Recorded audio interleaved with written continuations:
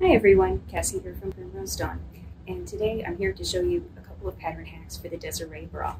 This version uses lace all throughout the cradle, and the band, and the cups, and also the cups have been modified to be a more balconette style. Let's take a look at the changes. Let's begin with bridge G and the cradle. We're going to join them together in one piece so that the lace can be continuous along the bottom. Now, bridge G already has the elastic allowance removed from the bottom because it's already designed for lace, but we will need to remove the elastic allowance from the cradle. So just cut along the solid line for your size all the way across. And I'm also going to remove the seam allowance on one piece, just so that we can join them together more easily. Now it's tempting to say, well, I could just draw across the bottom with a ruler and make it a straight line, but as you can see, we would cut off all this allowance here where we have to sew the elastic behind the cradle, so we can't do that. So I am going to show you a trick. And I'm going to be using the lines on my cutting mat here. If you don't have a cutting mat with a grid, you can just draw a line on your piece of paper and put your pieces on top. So I'm going to align the straight edge with this straight line on my mat. And so I'm aligning this point here with both of the pieces. This is where they're going to be joined at the top, and we don't want to make the wire line any bigger. So I'm going to use my awl here as a helping hand and rotate the cradle. Whoops. Here, how about I weigh this down? Weigh that down with my tape. So I'm going to rotate the cradle until this is touching that same line. This is the seam line for the band. Okay, so this is touching the line, and this is touching the line. So essentially, we're going to have a straight line here. So before I let go of my awl, I'm going to tape right here. So the pieces are overlapped just a little bit on the bottom. If I use my ruler, I can get a straight line from the seam line to the seam line. Okay, oh, see, I'll have to put a little bit of paper underneath. As you can see, we'll be getting rid of just a little bit here. Okay, I've got some paper I can put underneath.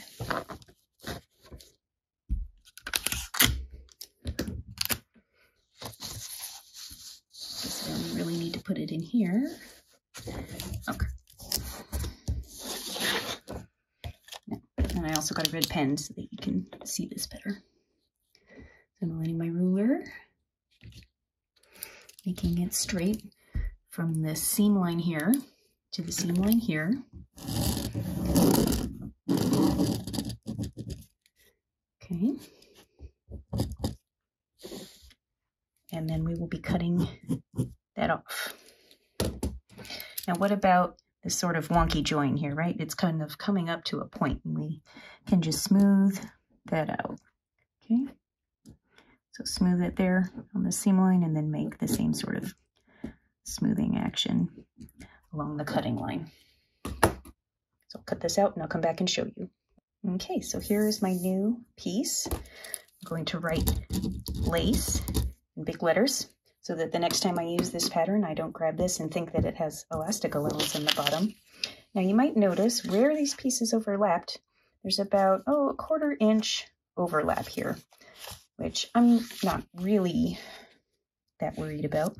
But if you are worried about it, you can adjust either from this line or the side seam line and take that into account. You'll want to add whatever this amount is that's being overlapped. So you could actually add it to both lines, divide that amount in half, for me, this looks like it's about 1/4 of an inch, so I could add 1/8 of an inch here, 1/8 of an inch here, and blend it up to nothing at the top. The next piece is the band, and this is very simple. All we need to do is cut off the elastic allowance because we're going to put lace on top of the power net, and then we will sew the elastic behind the edge of the lace. Just cut off the elastic allowance. Be sure and mark lace on your pattern piece so that the next time you go to use your pattern, you don't think that there's an elastic allowance to turn it back. Now let's move on to the cup. So we're going to alter the upper cup, or the inner cup, excuse me, to be more of a balconette style. So what I want to do is get rid of some of the upper portion of the cup here and have it go more straight across. Now looking at the notches in my cup, I think I want to make the edge of the inner cup end where my notch already is. It's right here. And that just happens to be the place that I like. If you want it to land in another area, that's fine. So I'm going to take my ruler and go from the seam line over to this notch. And I'm going to draw it straight since we're working with lace and we have to have a straight line. Okay. So this is going to be where the edge of the lace is. Now when I go to sew the inner cup to the outer cup, I already have a notch here to mark where the end of the inner cup is going to be. But if you're moving the neckline to a different position that doesn't align with the notch, you'll want to walk your seam lines together, seam line to seam line, and then add a notch into your upper outer cup of where the neckline is going to end. So now I just need to cut along my new neckline. Well, I wrote it in pencil, but I'll write in big letters, lace, and maybe balconette. And that's it for the pattern changes. I have all my pieces cut out, and I like to lay them out on my cutting board, kind of in how it'll be in the finished bra, so I know what goes where, and I can be sure to have especially the lower outer cup piece oriented in the correct direction. Now I'm using my lace with a stabilized tricot, which is actually, this tricot fabric has been bonded with another fabric, so it's a little bit thick. So I won't be lining this particular bra. And what I'm going to do is I'm going to use temporary spray adhesive to attach these two layers together, and I will be treating them as one piece. I could sew the lace pieces together and then use the black fabric as a lining, but you could see the seam allowances between the lace and the lining fabric, and I don't want to see that. I want all the seam allowances to be on the inside. So I'm using Sulky KK 2000 temporary spray adhesive.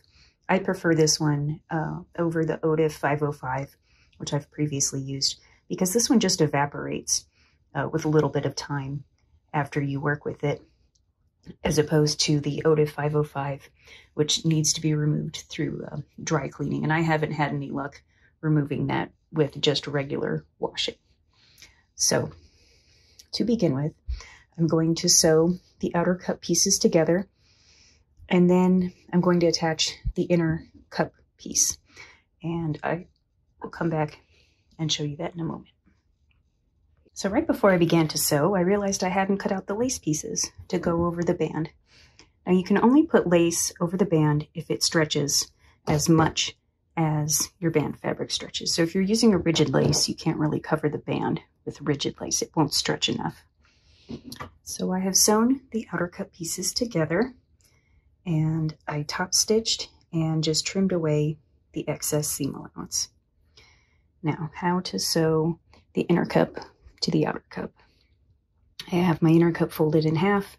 I have used the spray adhesive to attach the lace. Now, if you're using a lining along with the main fabric for the outer cup piece, you can sandwich the inner cup in the middle, and you would put your lining piece on top and sew your seam that way, and the top edge of the inner cup is going to end where this notch is up here. And you would just keep sewing and everything would be finished once you turn it out. But since I don't have a lining, I'm going to attach my inner cup as far as the notch up here where it ends. And then once I turn it out, this upper edge seam allowance will automatically turn back, and I'm just going to top stitch that along with the rest of this seam. So that's how I'm going to sew that, and I will come back once it's finished. I have finished my seam, and before I top stitch it, I wanted to show you that there is quite a bit of bulk here. And if I were just to pull this open, this is a really thick and bulky seam, and we don't want quite that much bulk. So what I'm going to do is I'm going to trim down just the 2 layers of the seam allowance that will be on the inside, so that once this is folded back, this inner cup seam allowance will still be a 1/4 inch long and will allow me some extra room for top stitching, and then I can trim down the rest of the excess of that. And as you can see, this is starting to want to turn in, so I will just be folding that back and top stitching it down. I have finished the top stitching on the cup seam, and as you can see, the seam allowance on this upper portion of the outer cup, which doesn't have the inner cup attached to it, has been turned back and top stitched, and I have trimmed away the excess seam allowance. I've already gone ahead with the next step too, which is to sew the center seam. Oops, guess I didn't spray that enough or press down hard enough. I sewed the center seam and top stitched it, and I also realized that without a lining I didn't have a way to finish the top edge of the bridge, which has now been attached to the cradle. So I just folded it back a 1/4 inch and I stitched it down. So now I will be attaching these layers together with the spray glue and sewing the band to this cradle unit. And I will be top stitching that as well, since there won't be a sandwich going on since I haven't cut out a lining. So I will come back once I've done that. Okay, I have attached the bands to the cradle unit, and even though I usually press open my seam allowances and top stitch on both sides, when it comes to this side seam on the bra, I prefer to press all the seam allowances to one side and then top stitch it down. And it does create some bulk, but I feel like that's almost like having a piece of boning there. I don't usually put boning on the side of my bras, so I feel like that's a good alternative. Maybe that's just my sort of strange way of thinking. So the bottom of the bra is now ready to have the elastic attached. So here is my elastic. Now our normal procedure is to attach it on the outside and then flip it in, but we're not going to do that because we don't want to lose the scallops of the lace. So we're going to attach the elastic to the inside of the bra, and you could have the picots going whichever way you want. And be sure to have the plush side up because that's the side you want against your skin. And just attach it the way you normally would. And put the rows of zigzag close to each of the edges. So I would use a medium with zigzag. Maybe the beginning row, I'd probably start up here, do the top one, and then go back and do the bottom. And just make sure that the picots on the elastic, if you put them facing down, don't extend past the lowest point of the scallop on the lace. So you'd want it probably, oops, like that, and not hanging down like that. And if you wanted to put a couple of pins in and then flip it to the right side, and just make sure that everything is hidden behind the lace. I have added the elastic along the bottom of the bra, and it looks like I wasn't quite as careful as I thought I was, because you can see a few of the picots. So maybe don't do what I did and turn the picots facing upwards. And I ended up only using one row of stitching because as I was sewing it, it was wider than half the width of the elastic. So I think it was okay to just use one pass, but you do whatever you think is going to work best for you.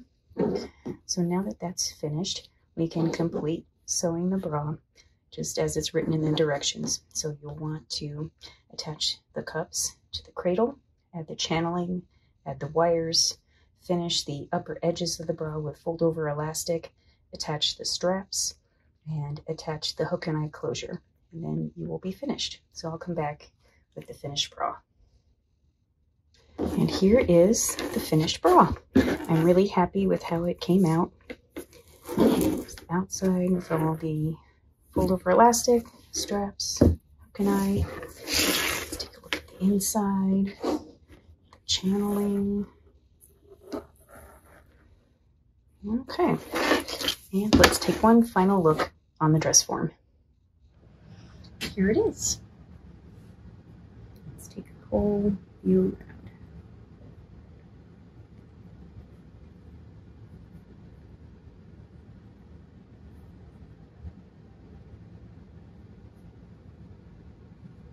Hope you've enjoyed this pattern hack tutorial, and bye for now.